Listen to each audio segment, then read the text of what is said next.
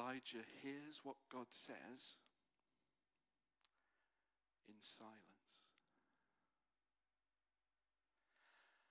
He picks up the pieces of his life that he's just, you saw where he was, hiding under the bush.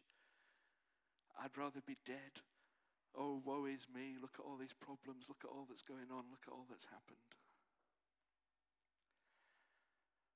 Okay, God, the only way I can get out of this is for you to do something amazing and miraculous and huge, and it's going to be power, and it's going to be lightning, and it's going to be thunder, and God is silent. But in that silence, in that place of intimacy, Elijah's life is transformed. He picks up the pieces of that life that he had and he moves on.